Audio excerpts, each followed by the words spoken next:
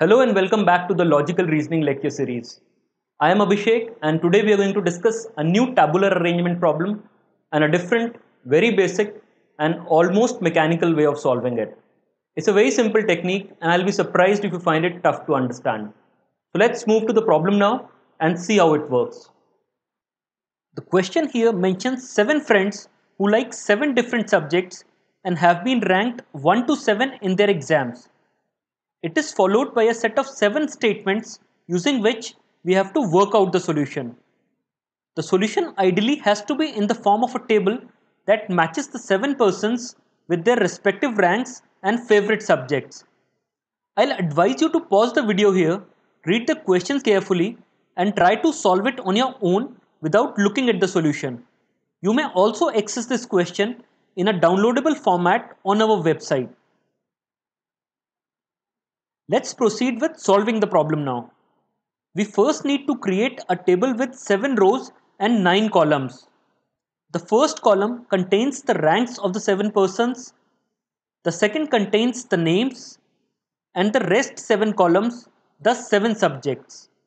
So in each row, which corresponds to a particular rank name combination, we will put a check against the correct subject, the one which the person likes, and will cross the rest of the cells. Let's start. We will use statement 2 first up, which tells us that Tom gets the worst rank among the 7. So we put Tom's name against rank 7. Simple. Now look at the 2 highlighted cells in the Tom's row.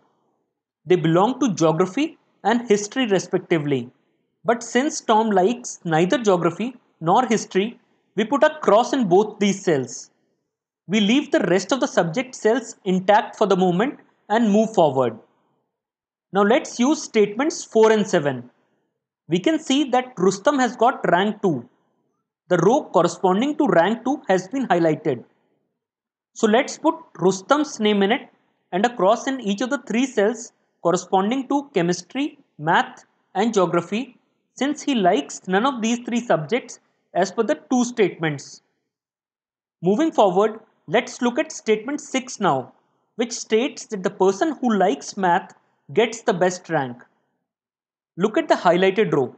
It belongs to rank 1. We need to put a check against math and a cross against each of the rest 6 subjects in this row. Now concentrate on the highlighted column. It belongs to math.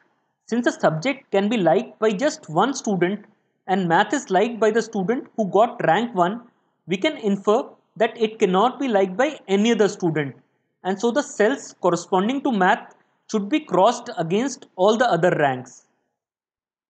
Statement 5 tells us that Paul hasn't got the best rank, that's rank 1. So let's put Paul's name beside rank 1 momentarily and put a cross over it. Now let's look at statement 3, which compares Sam, Qasim, Winston and Paul. It tells us that Paul comes above Sam and Sam comes above both Qasim and Winston. Looking at the table, we realize that the only positions where these 4 persons can be fitted into it are the highlighted cells. We fill it up accordingly, keeping the relative positions of Qasim and Winston open, since we still haven't figured out who among the 2 got a better rank. Now look at the highlighted cell. Since there is just one name left to be filled in the first column, which is Brian, he should be rank 1, and so we put his name here. Now look at statement 5 once again, which says that Paul likes biology. We can put a check against biology and a cross against the rest of the subjects in Paul's row. Similarly, using statement 3, which says that Sam likes physics, we can put a check against physics and a cross against the rest of the subjects in Sam's row. Now look at the 2 highlighted columns, one corresponding to physics and the other to biology. Since a check is already there in both these columns, note the encircled cells, we can safely cross the rest of the cells. You need to realize here that there can be only one check in each column, as a subject can be liked by just one of the given 7 students. Likewise, there can be just one check in each row, since a student cannot like more than one subject as per the question. Let's move forward. Statement 1 tells us that Qasim stands below Winston. If we look at the highlighted cells, we can infer that Winston would be rank 5 and Qasim rank 6. So we can arrange it accordingly. Also, since Qasim likes sociology, we put a check against sociology and a cross against the rest of the subjects in the highlighted row. Now look at the highlighted column, the one corresponding to sociology. Since a check is already there in this column, the one we had just put against Qasim's name, we can safely cross the rest of the cells of the column. What it means is that sociology is liked by Qasim and nobody else among the 7 friends. Let's now look at the 2 highlighted rows of Rustam and Tom and 1 highlighted column of geography.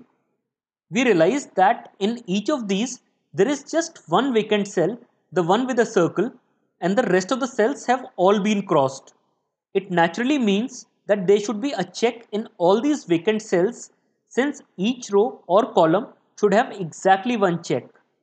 So we mark this up accordingly and move forward. Now the last step. Look at the 2 highlighted columns, one of chemistry and the other of history. A check is already there in both of these columns, the encircled ones. Since we can put only one check in a column, we proceed to cross the rest of the vacant cells in the 2 columns.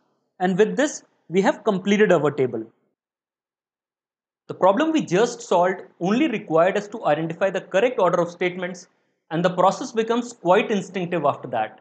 I find it worth mentioning that it's not the only way this problem can be solved, and we could instead have used a 7 row, 3 column table as well. So it is up to you to zero in on the optimal method based on what you are more comfortable with and what the specific problem is more suited to. However, it's always a good idea to know multiple ways to approach a question.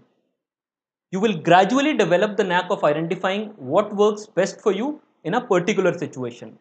I'll see you next time with a new problem and a different approach to tabulating data.